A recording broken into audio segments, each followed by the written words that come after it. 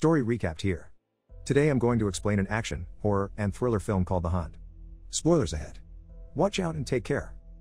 Inside an office, a woman named Athena Stone exchanges text messages with her friends and anticipates an upcoming hunt in an undisclosed manner. The people in the group message refuse to talk about it, ending the conversation abruptly. On a private jet, Richard, who is one of the elites, is offered caviar by the flight attendant. Still, he intimidates her by making a joke about the irony of her serving caviar without even having the chance to taste it. As this happens, a man named Randy wakes up, clueless about his whereabouts or where he is headed to. One of the passengers, who claims to be a doctor, calms him down and instructs him to lay down. Randy follows his instructions and does as he says, so he gets on his back in the aisle. Out of nowhere, the doctor stabs his neck with a pen, causing blood to squirt from him. Angered by this, Randy grabs a champagne bottle and hits the doctor with it before using it as a sharp weapon. Meanwhile, Athena, who owns the jet, is awakened by the sudden commotion and gets up to see what is happening. On her way out, she grabs one of her heels while the other passengers are panicking in the common area. Not long after that, Athena uses her shoe to stab Randy directly in the eyes, injuring him. She walks away without any remorse saying, "War is war." Randy is dragged into a secluded part of the jet, where he sees another woman with an alias, Yoga Pants, lying unconscious just before he dies. At daybreak, Yoga Pants wakes up gagged in the middle of nowhere.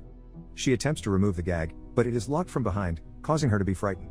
From a distance, she sees a woman with the name tag Crystal, creating a makeshift compass and paying her no mind. After multiple calls, the woman walks away in the northern direction. Yoga Pants finally sees other people and decides to follow them in the open field where a big box lies in the middle.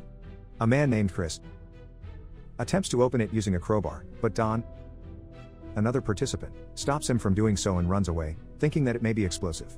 Chris opens the box, where a piglet comes out from it, but then he realizes that there is something more inside. He drags a set of weapons displayed from a tool organizer, making the other participants gather in the middle.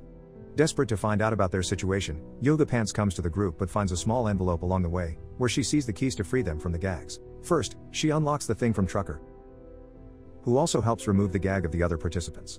Now that they can freely talk, they discuss their use of weapons before distributing it among all of them for defense, if ever they need it. Suddenly, an unseen enemy fires a bullet at them, causing them to run and take cover. Just as Yoga Pants realizes the situation they are in, she gets hit, ultimately killing her at that instant. The sight of this freezes Trucker for a split second before finding another woman who bravely runs to the woods but falls into a pit of spikes. He comes to her rescue, only to find out that the spikes are through her body, but helps her up anyway after she begged him to. As the both of them make their way to the woods, Trucker accidentally steps on a landmine, realizing that it is the end of him. After it explodes, another participant, Moses, comes out and sees that the woman has ended up in the pit of spikes again, with only her upper body left. He approaches her without knowing what course of action to take, but the woman grabs the gun from him and continues to take her own life. Moses runs through the woods and finds a nearby road, which gives him hope to escape from the chaos. He reunites with 3 other participants, Chris, Molly, and Vanilla Ice, who attempt to climb the barbed wire to get to the other side. However, they become targeted with arrows just before Chris could climb up, and he gets shot with it. Knowing his fate, he runs back to shoot the unknown attacker but gets hit with 2 more arrows before a grenade is thrown at him. Desperate to find shelter, Moses, Molly, and Vanilla Ice run in the middle of the road and eventually end up in a small store run by 2 elderly, Miranda and Julius.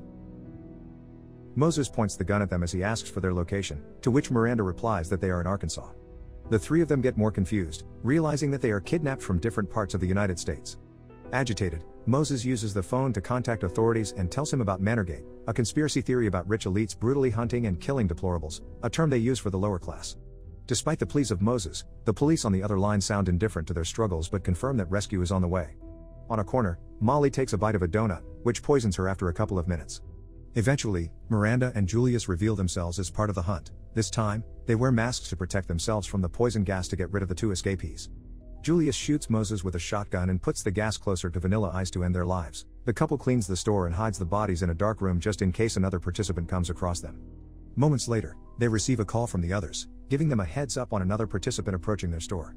Devilishly, the 2 get giddy about the information and prepare themselves for their next kill. Deranged from her situation, Crystal enters the store to buy a pack of cigarettes, but the couple sense that there is something off about her. They continue being friendly to her, but as Miranda hands her the pack, Crystal smashes her head on the counter, causing a brawl that gives her the opportunity to kill the couple in a split second. She then gathers supplies and heads outside, where a pickup truck is parked. While inspecting it, she rips the fake license plate and finds a Croatian plate underneath, ascertaining that they are actually in Croatia. Just as she is about to enter the vehicle, she notices a thread that is wired to a booby trap from below, which gives her no choice but to hide by the bush. A drone flies over to the store, which is controlled by the other elites, to check on Julius and Miranda. Before the drone could go near the store, Gary, a conspiracy theorist, shoots it and destroys the camera. He sees Crystal and points a gun at her, but she proves that she is not an enemy by warning him about the vehicle's door handle. With an accomplice, she makes her way to the tracks in hopes that a train would pass by and be helpful in their escape. On their way, Gary tells Crystal about the Manorgate conspiracy, the same one mentioned by Moses, where a bunch of elites kills people for sport. Finally, they hear a train approaching and board it as it gets closer. Inside, they hear faint noises, where a family of refugees comes out from hiding behind the big boxes. Despite their poor conditions, Gary is convinced that these people are crisis actors that are hired to act as if they are not enemies.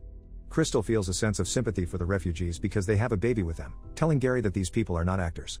However, Gary still holds them at gunpoint, but then the interaction is interrupted when Croatian soldiers raid the train.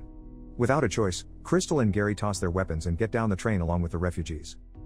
Gary approaches one of the soldiers and tries to convince him that the refugees were placed on the train as a ploy of Manorgate, an elaborate trap to ensnare all of them, but they dismiss the idea. Suddenly, the refugee speaks to him in English, revealing that he is indeed an actor named Mike, and is one of the elite hunters embedded among the real refugees. Jokingly, he makes fun of Gary after being laughed at by the soldiers and offers a head start for Gary's cooperation because the raid was not planned. Angered by this, he knocks Mike down and secures a grenade inside his pants before running away. Mike screams alert everyone that there is a grenade inside his pants, causing everyone to take cover, leaving him to blow up into pieces. Now alone, Crystal is transported to a refugee camp, a real one, where she explains to Croatian authorities her situation. After asking for them to call the American embassy, the camp leader asks her if she is being hunted. He then reveals that another escapee named Don has come across their camp and brings him in to meet Crystal. Both of them are eventually welcomed in the camp while they wait for the American embassy to claim them and come to their rescue. They both share a meal together, still discussing the Manorgate conspiracy theory. Not long after that, a white male, Oliver, exits his car, waves at Crystal and Don, signaling that he is an envoy from the embassy. The three of them drive through the road, and Oliver asks them questions about how they ended up in the camp. Don talks to him about the hunt, so Oliver assures them that help is on the way and that they will be home in no time. Suspicious about Oliver's demeanor, Crystal kicks him out of the car, takes the wheel, and runs him over. She and Don open the car's trunk to find Gary's lifeless body, a box labeled bribe money, and a map. Completely shaken by their situation, Crystal recalls a story of the jackrabbit and the box turtle while Don listens to her intently. Her version of the story ends with the jackrabbit killing the box turtle after losing the race, instead of the turtle succeeding at peace because the rabbit always wins. To Don, the story mirrors the situation that they are in, so he asks Crystal who, between them and the hunters, is the rabbit. Out of nowhere, the pig comes from within the woods, grabbing their attention. Meanwhile, the hunters in the bunker consist of Martin, Richard, Peter, Liberty, and Sergeant Dale, who is their tactical consultant. The group talks about how Oliver is taking longer than usual, but the topic is brushed off because of their mundane topics brought up randomly. Not long after, Richard heads outside to urinate, thinking that the field is clear as Crystal and Don are in the hands of Oliver. To his surprise, he sees Don holding the piglet when Crystal attacks him from behind and slits his neck. Sensing that something is amiss, the sergeant alerts the other hunters to take their positions. They hear thumping noises from outside and begin to worry for their safety. As bait, the pig is slid from the back door, where it is recklessly shot at. Finding the perfect time to enter, Crystal shoots at the hunters inside the bunker, killing them one by one. Liberty shoots an arrow at her but misses. As a result, Crystal stabs her using it before killing another hunter with a gun. Little did she know, the sergeant is still alive. He attacks her, but she manages to bring herself to knock him down once again. Before deciding to kill Liberty, Don asks her why they are hunting them down, to which she replies, "Jesus told me to." In just a matter of seconds, Crystal mercilessly shoots her in the head. Athena calls out to Don from the radio asking if he killed Crystal, which causes an argument between them. Crystal orders him to put down his weapon, but he refuses to do so, and she kills him, thinking that he is one of the hunters. Once again, Athena calls out to Don, but when Crystal answers, she says, "I guess you better come and get me." To unveil the caller's identity from the radio, Crystal tortures the heavily wounded sergeant, who eventually gives up the location, and kills him after revealing that she is a war veteran. A flashback from a year ago reveals that Athena's group message has been leaked on the internet, which threatens her career. Her colleagues, Paul and Nicole, read the text messages that have ended online, ruining Athena's reputation. She then reveals that it is a joke, but Paul tells her that people have stirred conspiracy theories about it, creating a furor over Manorgate. Paul fires her because of the incident, but Athena is insistent that it truly is a joke. 8 months before the hunt, the group message participants, whose careers were subsequently ruined, decide to make Manorgate come true. They pick among a selection of people who shared and produced internet content relating to Manorgate. To feel less guilty about it, they chose people who deserve to be hunted down based on their judgment of the person's pictures on the internet. The elite hunters go through a slideshow of pictures, picking who to include in the hunt. Athena is extremely offended by a social media post from Crystal and insists on her participation as her picture comes up. Back to the present, Crystal finds the infamous manor, but before she could enter, Athena instructs her to drop the gun in the mailbox, or the ground where she stands will explode. To spare her life, Crystal follows her command and gains entrance to the grand house, where she finds pictures of the participants. She then makes her way to the kitchen, where Athena calmly prepares a sandwich for herself. When Crystal questions and confronts her, Athena mocks her personal history in great detail. She reveals that she has chosen to participate because of her opinionated post on the internet. Crystal informs Athena that she has mistaken her identity with another woman named Crystal from her hometown, but her name is spelled May with a Y rather than with an E. Having too much of Athena's speech, Crystal attempts to stab her with a knife, which causes the drawn-out fight between the both of them. With Athena's months of training and Crystal's military background, they struggle to bring each other down because of their skills.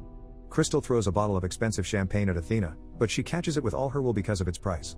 After crashing by the fireplace, Athena brings out a shotgun, but Crystal manages to take cover inside a room. As Athena follows her, she attacks her and escapes back downstairs. Eventually, Athena stabs her once in the stomach, which puts her at an advantage. The fight continues after they crash themselves into a glass window, slowing them down. However, the brawl continues inside, where Athena stabs Crystal with a food processor with dual blades. Not long after, Crystal impales Athena as well, using the blade stuck on her, causing both of them to lie on the floor, where Athena dies. After seeing a jackrabbit appear near her, Crystal gets a second wind and gets back up, refusing to be on the losing side. She recalls her version of the tale once again and eats the sandwich that Athena has intended to eat. To heal her wounds, she cauterizes them, dresses in Athena's luxurious clothes, takes the dog, and leaves on her jet as well. Inside, she informs the pilot and the flight attendant that their bosses are all dead and that she is behind the killings. Before the plane takes off, she shares caviar and champagne with the flight attendant, who has been discriminated against by one of the elites the day before. Finally, Crystal announces herself as the hunt's victor. Subscribe to watch more videos like this. Turn on notifications. And leave a like, it really helps the channel out. Thank you for watching.